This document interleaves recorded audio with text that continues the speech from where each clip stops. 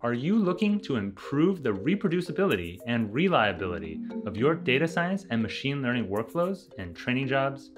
Then you've got to try out AI Platform Pipelines.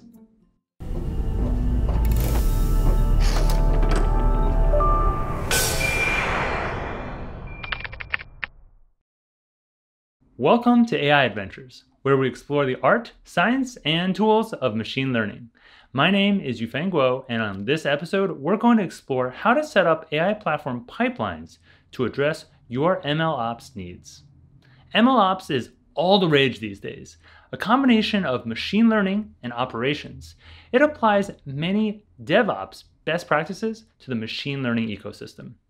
We often hear about how important it is to have a well-running continuous integration and deployment pipeline for software development. So, as your machine learning setup matures, you should begin to incorporate these best practices as well.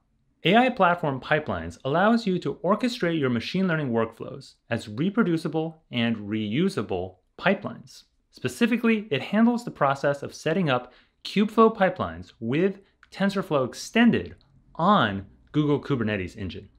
Let's talk a little more about each of these terms. Kubeflow is an open source toolkit for running machine learning workflows on Kubernetes.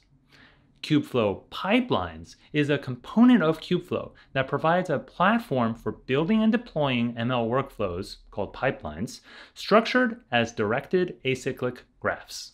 TensorFlow Extended, or TFX, is also an open source project which you can use to define your TensorFlow-based machine learning workflows as a pipeline. TFX provides a pipeline template that includes components you can reuse to ingest and transform data, train and evaluate a model, deploy a trained model for inference, and so on. By reusing TFX components, you can orchestrate your machine learning process without the need to build custom components for every single step. Setting up AI platform pipelines is quite easy. The team has worked hard to make this step as simple as possible, especially for those who are not familiar with Kubernetes or DevOps. There's a dedicated dashboard for our pipelines in the AI platform menu in Cloud Console. From there, we can deploy a new pipeline. This button will actually take us to the Cloud Marketplace, which is the same place we get our deep learning VM images. After we click Launch, we are presented with a configuration page which has two sections. First, we need to either create a Kubernetes cluster or select an existing cluster. Notice that this is zone specific. If you're creating a new cluster, be sure to check the box to allow access to cloud APIs. This action grants the cluster access to your project and saves you the effort of creating and managing a server's account or creating a Kubernetes secret. Once that's all set, click Create Cluster and then wait while the cluster is created. During this time, the necessary VMs will be provisioned, the Kubernetes cluster will be created, and the Kubernetes software is installed.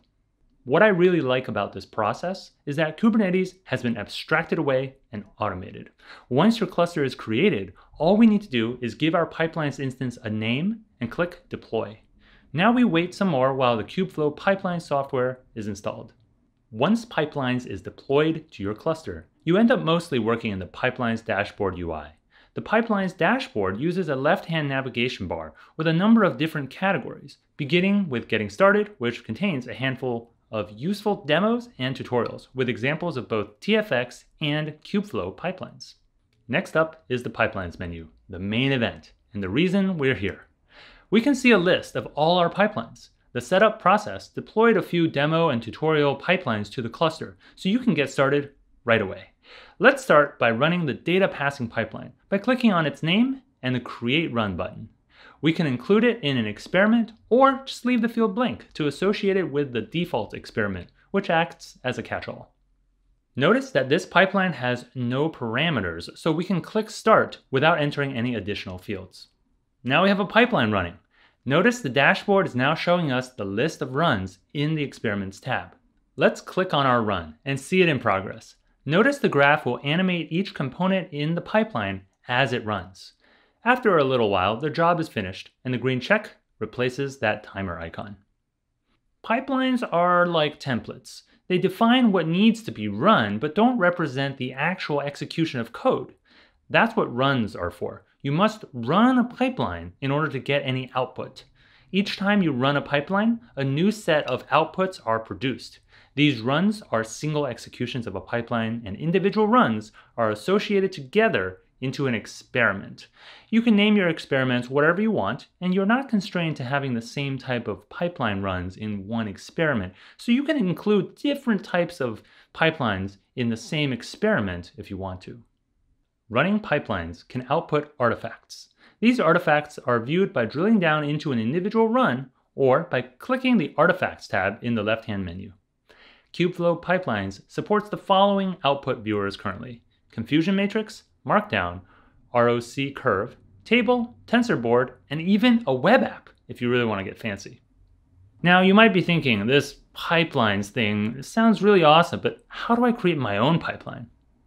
At the end of the day, we have two different ways to make pipelines. AI Platform Pipelines supports both the TFX SDK and the Kubeflow Pipelines SDK. How do we choose which one to use? Well, if you're working with TensorFlow, use TFX. It's designed for TensorFlow and will make your TensorFlow code run seamlessly. Otherwise, use Kubeflow Pipelines. It's designed for any arbitrary library, so you can run everything from your scikit-learn models to PyTorch in your pipeline.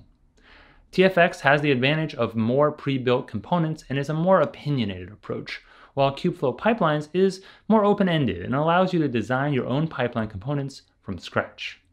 We'll be looking at more details on how to use these two SDKs in future episodes of AI Adventures, but for now, I've linked to two longer videos exploring AI platform pipelines in more detail in the description below.